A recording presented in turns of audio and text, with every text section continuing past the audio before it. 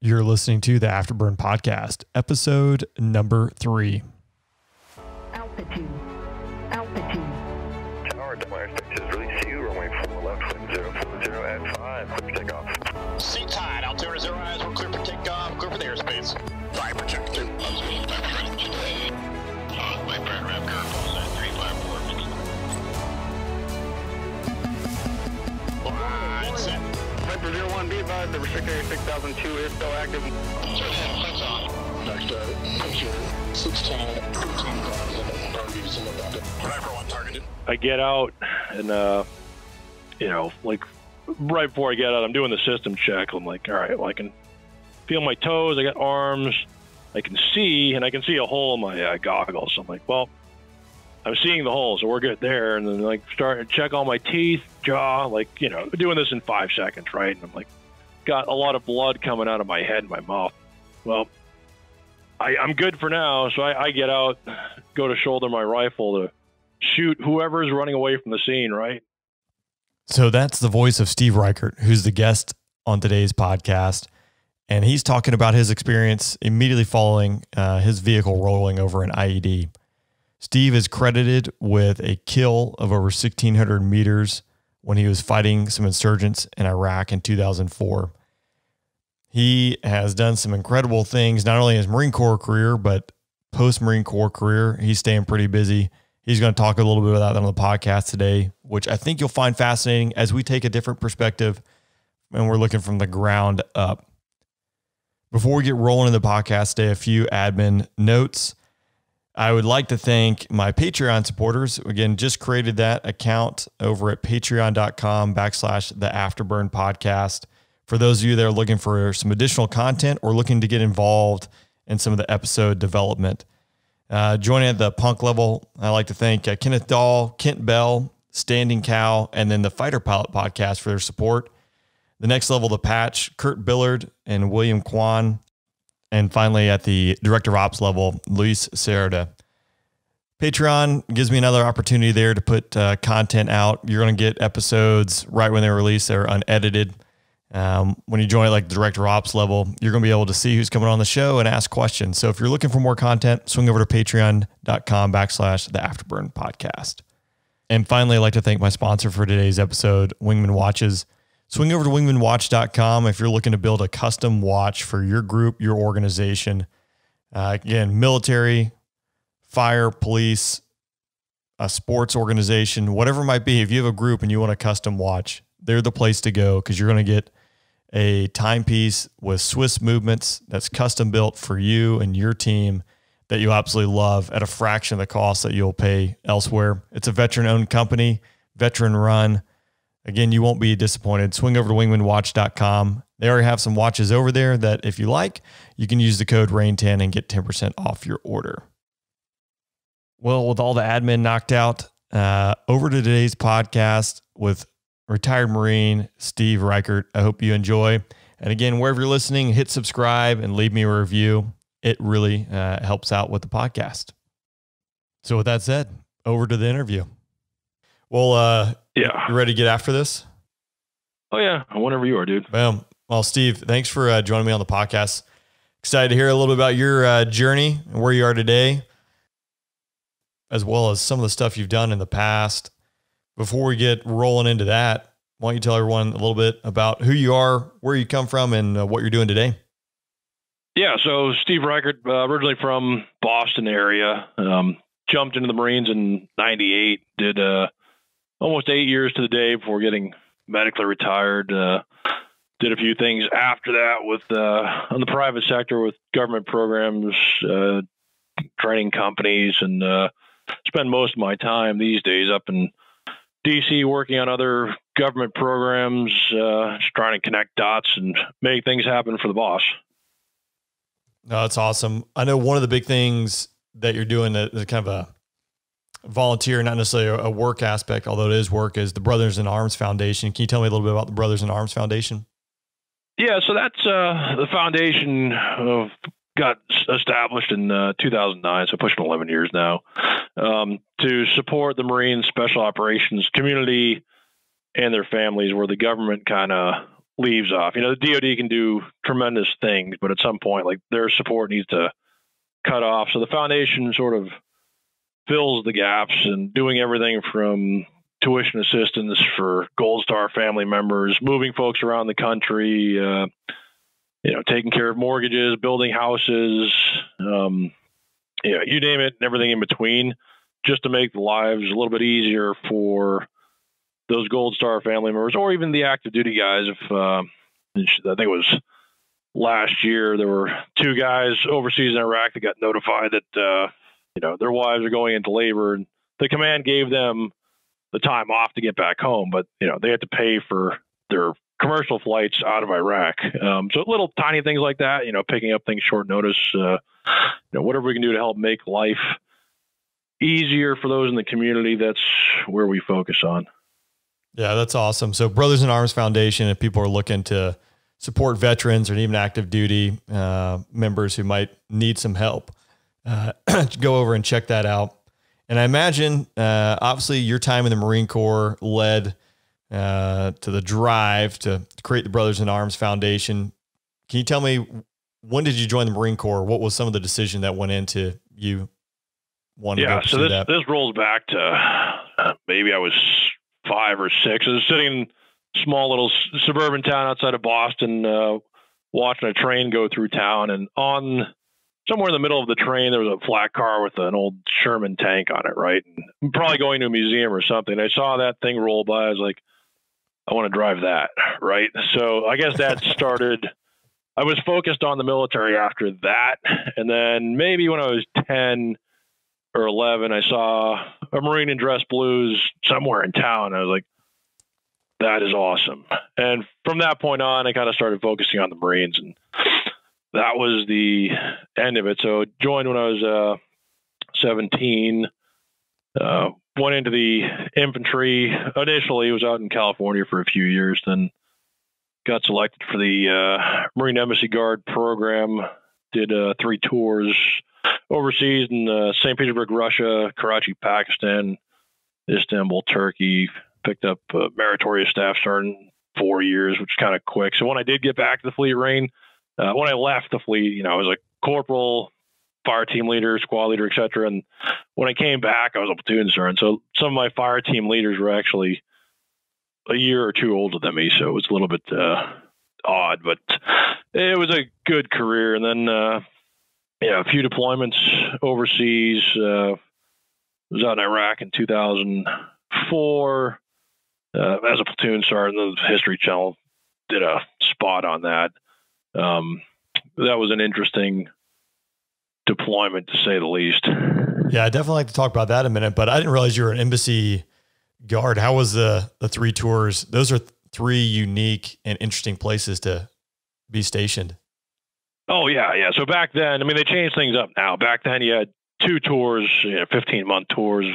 But Karachi, Pakistan was a hardship tour, obviously. And I got there maybe 3 months prior to 9/11. So being in the middle of the Hornets nest for 9/11 was very unique. Obviously, the threat levels went up, but just seeing the folks celebrating in the streets as the towers were falling, it was like semi-depressing, but we pushed through it and then helped get all the other government groups into the country and get them across the border almost 3 weeks later. So it was interesting seeing all this transpire in front of your eyes. You're not really read in on what was going on, but you just see all the moving parts throughout the embassies and the consulates. And, years later when things come out in other people's books, putting 2 together was like, I know those guys. That's not their real name, but those guys were awesome and they drank heavily, right? Yeah. Did you live in the embassy, or did you guys live off the economy when you were stationed there? Yeah. So in Karachi, there was an American compound, maybe straight shot 500 yards away from the consulate there. So technically it was out in town. So there was a commute back and forth, and we had a fully up-armored Chevy Suburban, and typically we travel armed back and forth. So it got unique. The security level, obviously after 9/11, ramped up, but was it busy there beforehand? Not really. I mean, you just standard, DEA flowing in and out, doing counter narcotics up in Peshawar and everywhere else. Wasn't too busy, but the consulate got blown up. I think a week before I left. Right. The regional security officer, RSO for State Department out there, one of the best guys out there, very forward thinking. He made sure that one side of the consulate where it was too close to the road, he couldn't do anything about it. He made sure that the entire side of the consulate was empty, despite State Department pushing back and complaining that they're doubling up on offices. But when that vehicle-borne IED went off and everything in those offices was shredded, everybody praised him after that. So it was a unique tour, right? And from there, polar opposites, right? They got selected to go to St. Petersburg, Russia. So, Korea, China, Russia, any of those higher counterintelligence threat posts, you got to go back to Virginia for some additional training before you roll out. And I was out in Russia for almost 14 months and absolutely loved that tour. It was awesome. Yeah, I imagine completely unique and something different. And I'm imagining you're probably not blending in to, at least in Karachi, maybe a little bit more in Russia, because I imagine you got a pretty good high and tight going on at that point. Yeah, no, I mean, yeah, in Russia, we actually blended in. It was a unique on the CI part because the Russians, FSB, prior, they were the KGB, their training academy was 4 blocks down from the consulate. So, every American there, especially working for the consulate, had, we were the guinea pigs for the new trainees all the time. So we just got used to life being watched at all times. But I had a unique opportunity while I was out there to go through the Russian Spetsnaz special, I think, subunit jump school out there. And while I was out there for the remainder of the tour, we pulled off 212 jumps with them. And awesome guys, crazy as hell. But it was definitely fun. That's cool that you're able to do that. Because you figure all the times doing air shows is the only time I've actually interacted with other nations, and specifically like getting tours of like the Su-35 and with the chief test pilot for the Sukhoi Design Bureau. It's like in the end, right, no matter what, these guys are just pilots, and those guys, they're just gun-toting dudes who are fighting for their country. But you put us all in the room, exactly. We're all kind of doing the same thing. Put it on the battlefield, it's another story. But yeah, I mean, and it's just the way they do things, Rain. I mean, so when we learned how to pack parachutes, right? Like they taught us how to do it, and we did it. No issues whatsoever. When I got back to the U.S. and went to one of the local drop zones, they saw me trash packing the main, and they're like, "What are you doing?" I'm like, "This is how you do it, isn't it?"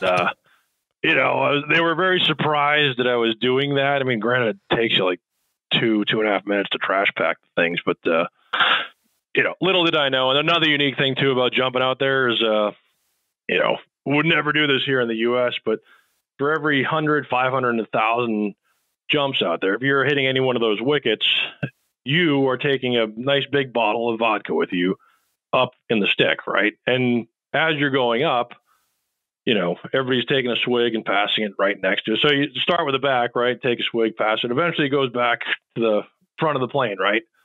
Then you see the co-pilot put his arm back. It goes into the cockpit. The pilots take 2 heavy swigs, and then it goes to the other side, and just round and round until it's empty, and then they throw it out the back.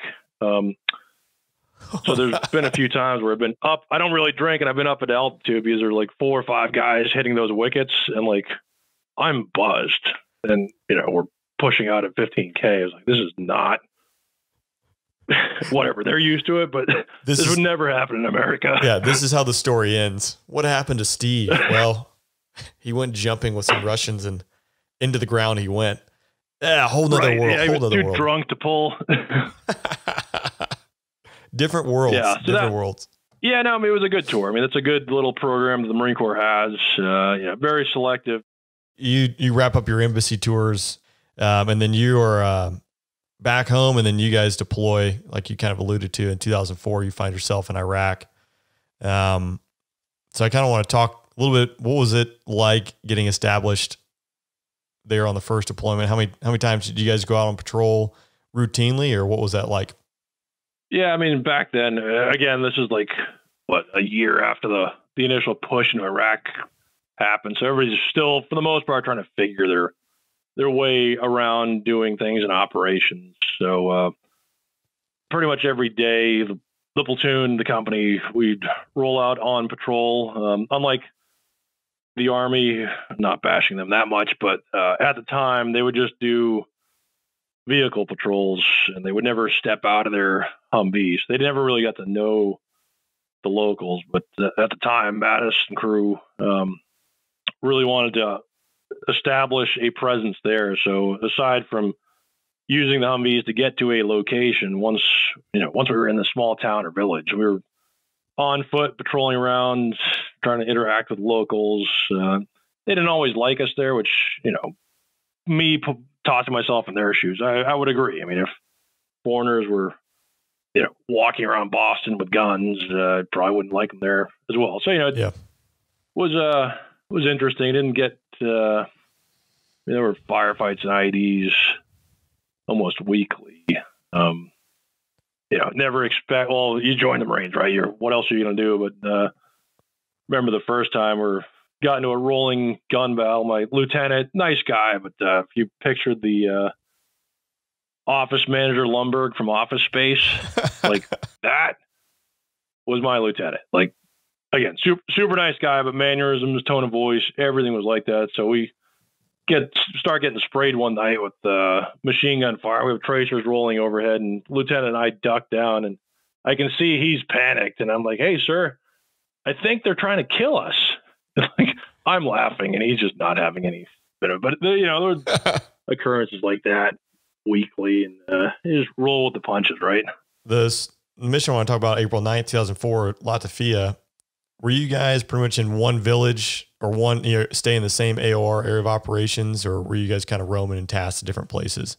Yeah, so that week there was I forget the name of the pilgrimage, but a lot of locals were rolling up the main highway there, right, to get to another location. So the company was tasked in general with providing security in the general vicinity. And then my platoon, we were working out of an oil field for a few days. And the night prior to, April 8th, right, we launched a squad out there where the engagement happened the night before. And myself and one of the other Marines were just on the top of the tower, just eyes on the entire area. It was a good vantage point, right? So as the squad got back into the area, there was two guys on a motorcycle that kind of rolled up and drove past him, and then there was an explosion. It was the guy in the back tossed a grenade, and that kicked everything off. And when it started, they were maybe 800-900 yards out.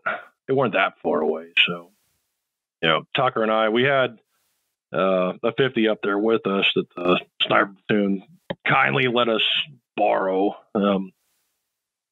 So we had that up there with us, and an M40, a 7.62 bolt gun. So we went to work just keeping the rooftops clear and taking out any targets of opportunity. And again, Murphy's Law once again. All the radios went out for the second time. You can't make this stuff up. The evening prior, they went out, and then they were back up. They're working fine all morning. Once there's rounds in the air, they give it out again. So that kicked off, mid-morning, and the QRF, or Quick Reaction Force, got called in from the north, and then they got hemmed up north, and there was some DARPA EOD type special device on one of the vehicles that was rolling in, unbeknownst to anybody, right? So when that section of the convoy went down, now priority was securing whatever's in that vehicle. Like, I didn't know this till after the fact, but I was wondering why the guys were pushing further north away from everybody when one of the heavier CAT teams, or Combined Anti-Armor teams, rolled in. They had 50s Mark 19s on their up guns. they didn't know that we were on the tower, and they must have been 1,000, 1,100 yards out. So anytime our 50s were going off to try to take out targets near them, one of the gunners on the M2 somehow picked this up and then started slinging 50 cals back at us. And this must have gone on for 15 minutes until one of the sergeants in my platoon realized what was going on. As the rounds were crashing into the oil tank, I'm sitting there like hoping that this giant, massive fuel air bomb that we're sitting on right now, that those, AP rounds that are coming in here don't penetrate this old tank and, cook us. Cook off, make a big explosion. It didn't happen. And the day progressed further and further. And I think towards the end of the day, I saw what I thought was 3 guys with a RPK or something slung across their shoulder. And I knew where our guys were because they'd kind of hunkered down in a little school building, and these guys were rolling up to get on the high point, right? So we just kept slamming rounds their way. But the round that did connect with those guys was probably the 8th round of the magazine. But that wouldn't look good for TV. So they made it the first round. But physics being physics, you put enough stuff in the air, something or somebody's bound to get hit. You're on the oil tank, right? Which is about 1,600 meters away from these individuals you're talking about. And you have a Barrett 50 cal. Right. Yeah. I mean, being on top of the tower, it's bouncing the shock wave and the muzzle blast like right back at you. So every round rolling down there was painful. But keep pushing through. And then a nice thing too, Rain, with the rounds that we had mags full of Mark 211 Raufoss rounds. So those are high explosive, armor piercing, incendiary rounds. So that if they hit anything semi-hard downrange, they spark. So we were able to pick up splashes most of the time. So again, just walk rounds onto targets. And I think by that time we were almost bingo on 50 cal, and trying to send 7.62 that far out was pointless. So we pulled off the tower, and at that point we were the only 2 dudes in the entire oil field, which that's 6 stents, right? You get the hair going up in the back of your neck. So we walked over, we laid low for a little bit. Everyone else pushed north, right? Yeah. But the oil field the refinery is surrounded and guarded by local armed Iraqis, assuming that they're good people, right? But so as sun setting, Tucker and I were thinking we've got to get out of here. So let's go over to the security office, jack the keys to one of the cars, and we'll just make our way back to the fob. So as we walked over to the security office, you could see that the 6 or 7 guys there were very surprised to see 2 Marines come out, right? And Tucker's got the 40, the bolt gun, and I've got the 50 slung over my back. And they're looking at us, and they're looking for the other Marines. Like, we knew there's 30 or 40 of you here, but where's everybody else? So I immediately jump on my non-working radio and start, talking to the other Marines that can't hear me. And I'm pointing at the rifle and then pointing at distant spots far off, and trying to get the Iraqis to see the other Marines over there with this big rifle. And then, then if you look over there, there's another one of these right there. Every wave, right? So just doing that for like 30 seconds changed the entire interaction with them. And I think it put them back on their heels. Like, all right, if we try to kill these 2 Americans because we outgunned them, we're going to get killed like immediately. So how far away was everyone else? But that time when the sun set, they were maybe 2 miles north of us. Again, they're pushing towards that vehicle, the DARPA vehicle, right? That has a special device on it. That's the whole objective now. Yeah, I mean, that was why they pushed up there.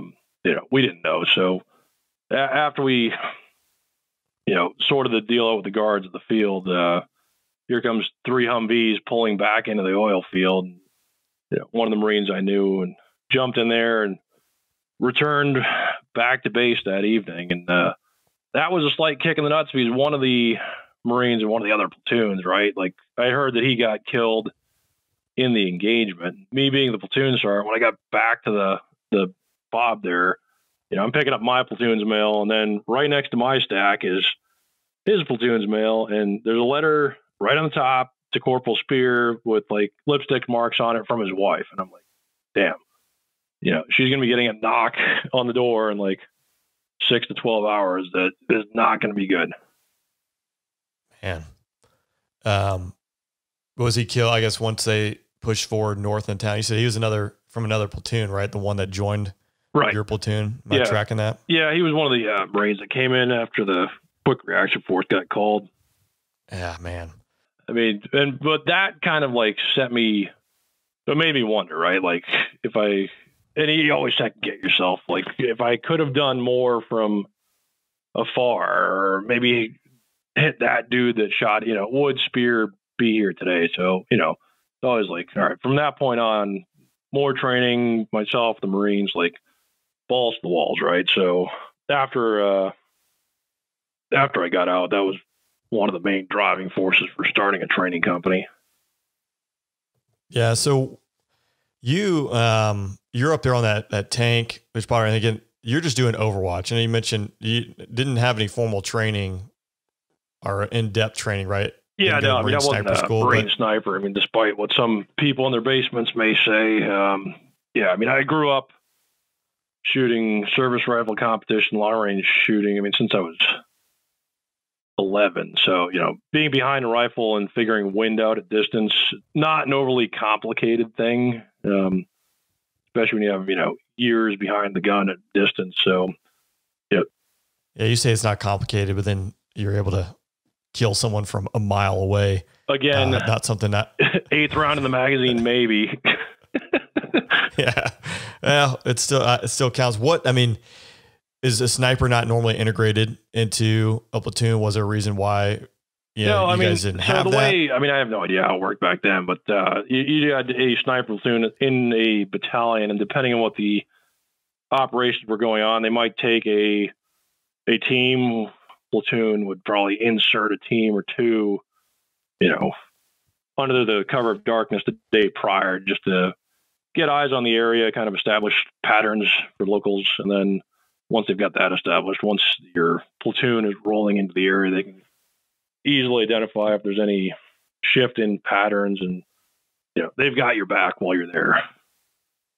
Yeah. So on that day, was it just kind of self-initiative saying, hey, it'd be helpful to have some armed Overwatch? That was with a long pitch to the guys. Like, hey, we're working out of this oil field for the week. Like, I know where you guys are tasked elsewhere. Like, if you don't have one of the 107s previously committed, can I take it with me? So, no issues there. Well, shift gears. Can you tell me what it's like getting blown up by an IED? I think it was June or July of that summer. The IEDs were constantly getting hit, right? So if we just lost another vehicle the day prior. So, me being platoon sergeant, I was like, I'm going to strategically put myself in like the 5th vehicle back in the convoy, because that one will be safe, right? So we roll out mid-morning, and bomb goes off, like a 155 artillery shell, maybe 6 feet away. I'm in the A driver in the Humvee, and the doors at the time, there were those kind of half-assed semi-up armor ones where you had a giant hole where you could just hang your rifles out, right? The do-it-yourself armor kits. So this is pre-MRAP days. This is before. Oh yeah. There was no armor class. Everyone... It was strap-on armor, Mickey Mouse. It did work, but just the way the bomb went off, all the fragmentation coming through that opening, hit my jacket, Kevlar, glasses, and mainly my head on the right side, jacked me up considerably. Nobody else got hurt in the vehicle. My head stopped everything. But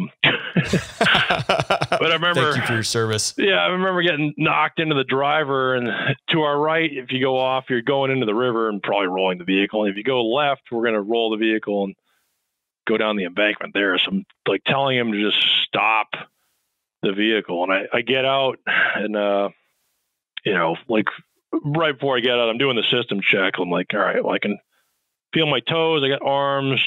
I can see, and I can see a hole in my goggles. So I'm like, well, I'm seeing the hole, so we're good there. And then like start to check all my teeth, jaw, like, you know, doing this in 5 seconds, right? And I'm like, got a lot of blood coming out of my head and my mouth.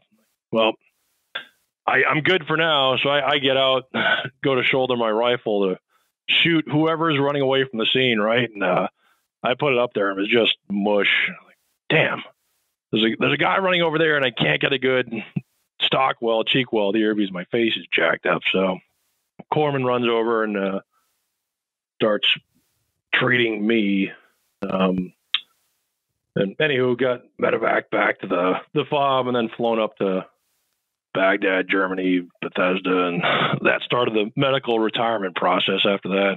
I love how you describe getting blown up and then just anywho, on with it.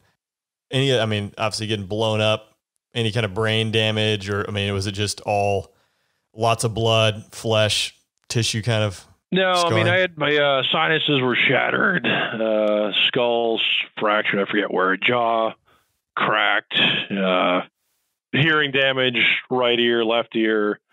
I got some fragments like behind my eye socket. I mean, luckily, I got a thick skull, so nothing went too far in, right? But other than that, you know, I'm still good. I couldn't count to 21 before, and I still can't figure out where 21 is now. Again, I go back to it's like, well, anywho, you know, it got blown up, no big deal. Gosh. Yeah, I mean, my grandfather, and that goes back to World War II, right? Like, he got shot in the neck from like 50 yards out, and you know, ever since I was little, he's like, well, you know, at least nobody's shooting at you and you're alive, so you're good. And I remember thinking of him like, well, here I am, I'm alive, so I'm good, right? I mean, dwelling on it or thinking, you know, poor as me, not going to do anything. Yeah, I don't know if it's just the media or what it might be in life. It seems like that's kind of the general mentality of things today, right? Like you have every right and every excuse to be poor, pitiful me, I got blown up, but you're 180 degrees out and you are just going out there and crushing things in life. What drives you? I mean, is it the fact that your grandfather and you have that history there, knowing, hey, just suck it up, buttercup, and like it could be worse? I mean, I think that was it, growing up with that. And I'm like, I mean, just my personality in general. If there's nothing you can do about it, then don't dwell on it, don't complain about it, you know. Always improve your position to make things better for you and those around you. Yeah, that's spot on. I think that's again, you have the easy out and you're definitely not taking it. And hearing that, hopefully, yeah, I mean, everyone's struggling with something, you know, in the end, you're not getting shot at and blown up, which probably most people listen to and this. I'm not knocking the guys that are always like, always have their hand out, like poor as me, or like I'm a disabled veteran. I'm like, just by you saying that, you are mentally, like, you're lowering yourself compared to everybody else. You are leading a conversation with, I'm a disabled veteran. Like, unless you're missing both legs, I'm not bashing everybody, but like, you know, my friend Clint Trial, you follow him on IG, you know, active duty Marine, lost both legs last year. That guy's still out there leaning forward, balls to the walls still, right? Yeah. Like, and he's got as a valid excuse as anybody to just sit down and take a breather and, you know, let other people take care of things. But he's not. He's forward leaning, and I think everybody should be, you know. Again, take care of yourself and do what you can for others too. It's inspiring to hear that. How was the transition coming back to this? What was it, a difficult transition coming back to the United States and getting medically retired? No, I mean, I found it it was easy. I mean, just like you, I'm sure in your first deployment, you get back to the U.S. and it's like, wow, America, you know? Yeah. It wasn't hard at all, but, you know, I was driven to focus on training and learn what the cool guys, so to speak, do for training, because I wanted to start a training company at some point. So I started moonlighting at Blackwater, and it was up there for a good year. Thought it could be done better, right? After just objectively looking at everything, customer service, the way things work, the level of training, and student to instructor ratios, et cetera. So started kind of looking for who might be willing to dump gas on this fire, right? Who's a patriotic American that actually has disposable income to do another training company the size of Blackwater out of the gate, not start as some mom and pop shop. So I think a month later, number 2 at Blackwater at the time, former SEAL, awesome guy, like heart of gold.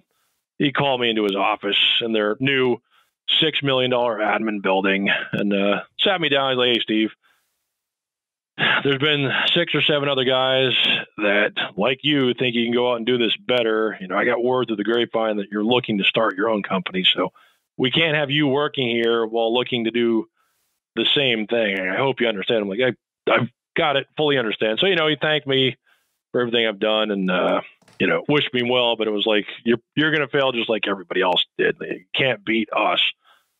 So fast forward a year, right, Rain? And the guy that bankrolled Tier 1 Group, my company, is now looking to buy Blackwater.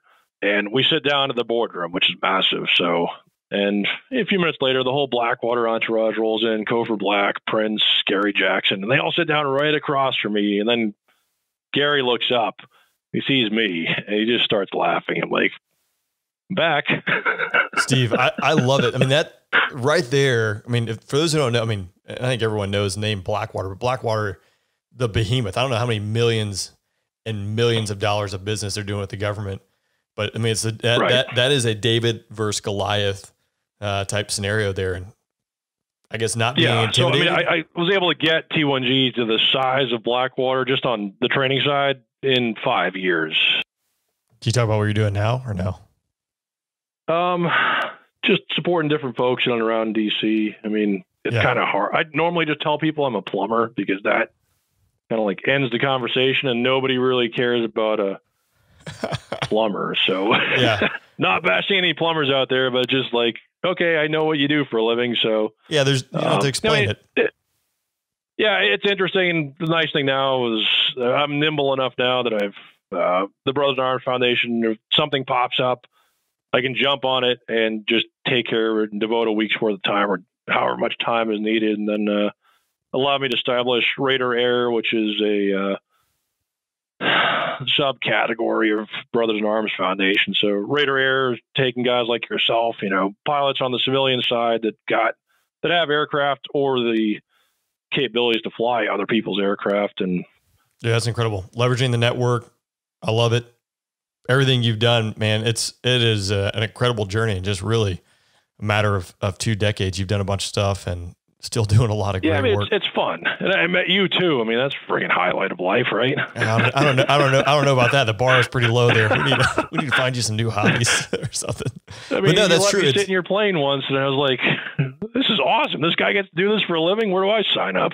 No, I think that is the one thing. It's funny. I think, you know, you get a lot of people that ask you advice. And I think it is like one of the things you don't realize when you're young, but like every person you come in contact with, like there's gonna be a lot of chaff out there. Like you'll never interact with them again. But then, you know, if you meet everyone and you put forth your best foot and your best energy, you never know what relationship that's going to develop. And definitely the time on the air show circuit for me was one where you just come across people from all walks of life. And, you know, you build friendships and you build a network. And again, if you don't put forth effort, it's never going to happen. And I think that's correct. That's the big takeaway is you got to put forth effort and I don't know. And then if you be a good person, be a good dude or dudette, like you just never know where it's going to lead and the relationships you're going to build and what the journey is going to become. Yeah, no, I mean, it's fun. I still haven't figured out what I want to do when I grow up, but I'm not growing up anytime soon. Dude. Yeah. Steve, thanks for giving me, an hour plus of your time. I know you got a few things rolling, so it was good to catch up. Yeah, no, I mean, happy to help and wish you success with the podcast. And yeah, it's been fun. Yeah, likewise. Steve, again, I appreciate you taking the time to come on here today. I hope everyone enjoyed the interview. There is a special question and answer session up there on patreon.com/the Afterburn podcast for those at the patch and director ops level. If you're looking for additional content, swing over to patreon.com. Again, if you're enjoying this podcast, hit subscribe, leave me a review. See you in 2 weeks with Shiv Wilton, the A-10 demo pilot. But until then, don't bring a week.